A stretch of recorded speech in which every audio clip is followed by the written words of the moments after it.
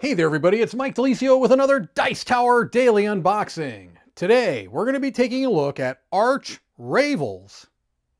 Or Ravels. Arch Ravels, I think, because it's unraveling, right? That sounds right to me. From XYZ Game Labs. This is a game, it looks like, with knitting as its theme, which is a very interesting theme. You don't see that very much.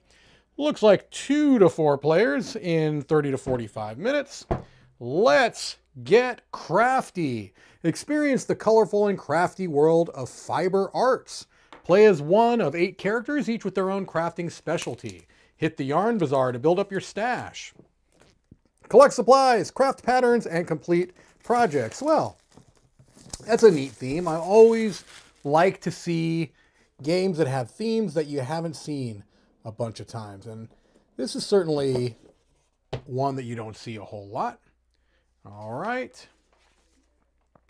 I'm not sure this is, maybe this is actually an actual crocheting pattern. I'm not sure. All right, here's our rule book. We've got our components here,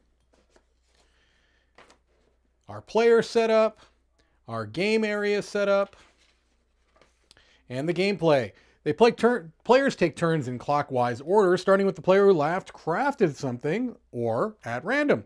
3 steps to your turn. You take player actions, you restock the yarn bazaar, and you take restock actions. So, looks like the different actions are you can shop, craft, exchange, and unique actions. And it goes into more details about each of those different actions. And then you've got restocking the yarn bazaar. Oops, looks like we got some mittens that made their way out of the board there. Finishing a product. Game end. All right, the game ends when there are no cards left in the project deck and fewer than 3 projects in the project list. All right, so here we've got some of our cardboard components. All right, different types of projects. Looks like 1 color, 2 color, 4 different colors for the yarns. Maybe these are your different types of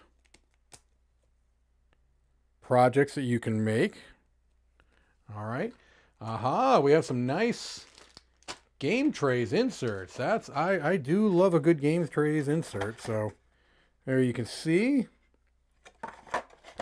That's always nice to me. These are our yarn bowls. Oh, there's our little knit hat that snuck out of there. So we've got our yarn bowls here. There's 4 of those. We've got our, looks like our market board. And here are our player boards. You've got Rebecca, Theo, Derek, Amara, Neha, Alex, Ted, and Eliza. And let's see, we've got some cards now. So these look like our different projects that we are trying to make. And I'm trying to find, here we go.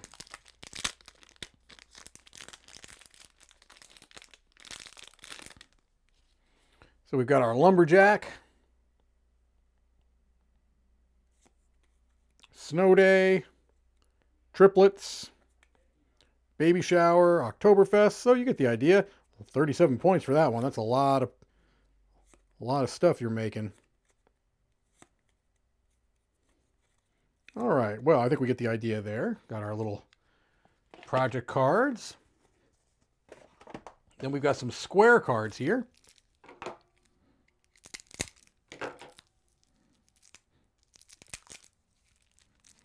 Including some player aid cards with these square cards, which I'll show you as soon as I can get them unwrapped. Easier said than done. All right, here are the game phases as we looked at in the rule book. So that's always nice. Oops. Our different yarns.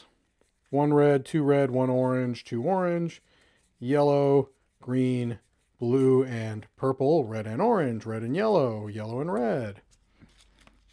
And then in that same kind of vein, I'm going to retrieve this card that I dropped so that I don't forget it later, because I have been known to do such a thing on occasion.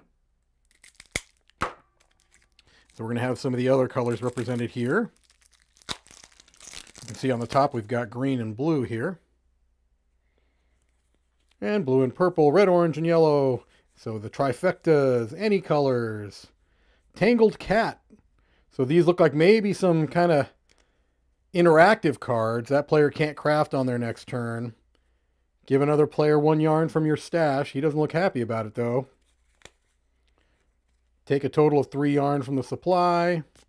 All players take a yarn from the supply. So different things that you can do.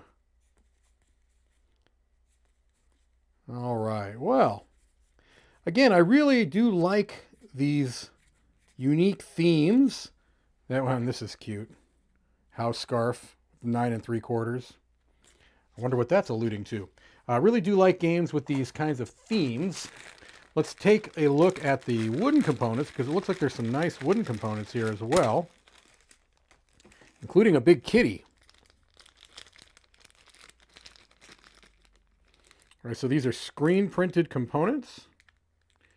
The kitty's not screen printed, but that's all right.